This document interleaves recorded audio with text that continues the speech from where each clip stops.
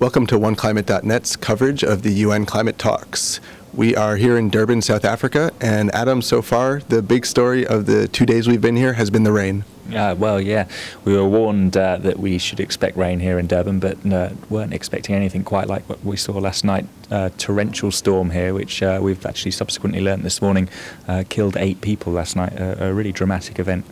Yeah, what happened, it turns out, is that in some of the informal settlements, the townships here in Durban, there was flooding and several houses collapsed and 8 people were killed.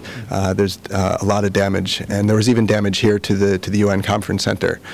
So it's quite an auspicious way to start these talks, and there's been a lot of talk recently about the links between weather events like this and climate change. So as Christiana Figueres said today, talking to the press, this is a great illustration of the kinds of challenges that we can expect to face if we let greenhouse gases continue to rise unchecked. It's an awful tragedy. You face this kind of situation in rich countries and it's hard enough, but you face it in countries where people just don't have the resources to respond to flash flood. Then the consequences are horrendously damaging, and this is kind of fits in with all of the trends that scientists say that we can see. We had a new report recently which shows that climate change is increasing the frequency of extreme weather events. It's increasing the impacts of extreme weather events, and when it hits home somewhere like this, then you look at it and you think it's not good news for the future. Yeah, and it's really interesting how clearly that illustrates the divide between how poor people are able to cope with events like this versus how wealthier people and wealthier countries are able to cope with it. And I think that's a theme that probably is going to come up here in the talks over the next 2 weeks.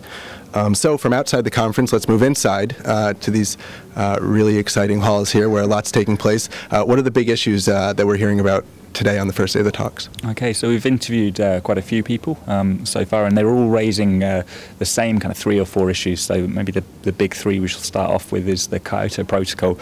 This is a big deal because it's the only kind of legally binding global climate law that we have, and campaigners, activists, vulnerable countries, they're desperate to keep this alive.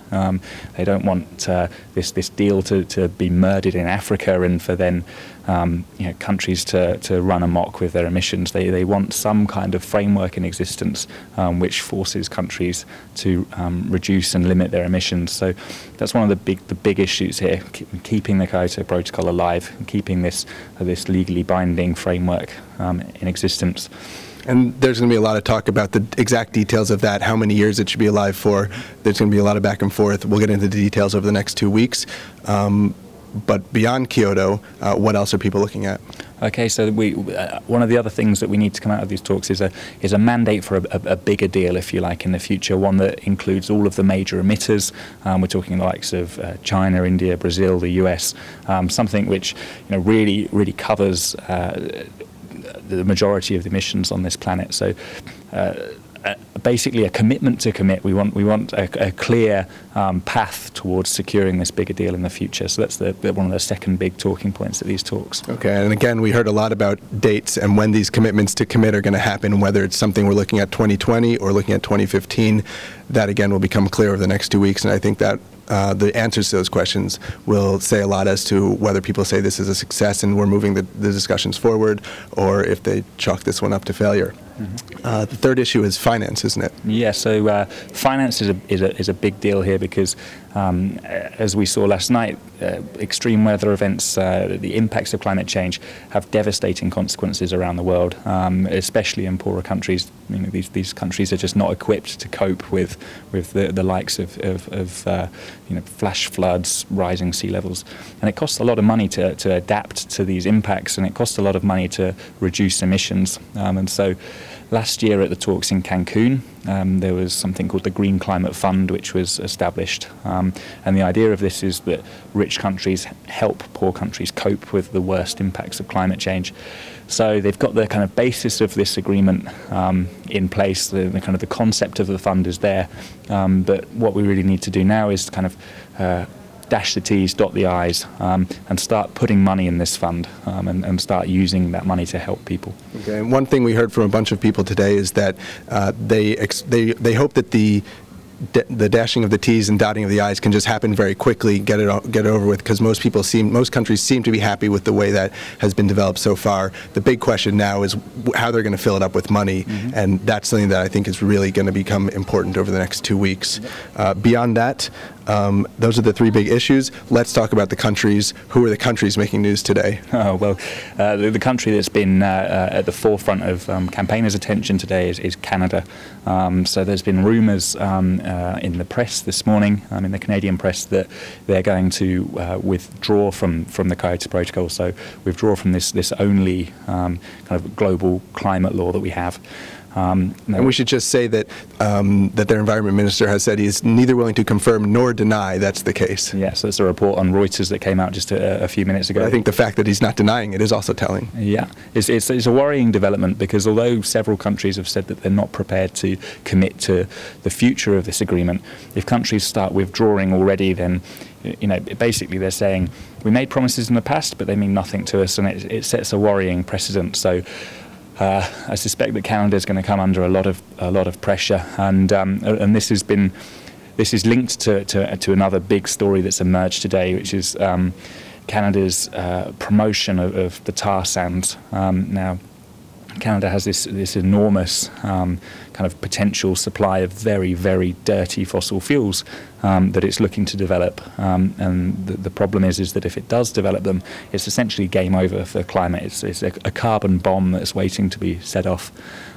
So the story today that came out in The Guardian is that Canada is lobbying the EU and lobbying influential countries to accept these fossil fuels. Basically, they're trying to dump their shit on everybody else, and they're using the UK to lobby for that. And so we actually saw this evening the Fossil of the Day Awards, which are an award that are issued every day at these talks to the countries that are causing most trouble at these negotiations, and the UK and Canada were highlighted there as the bad guys today. So one to keep an eye on, and we'll have to see how that develops. They're being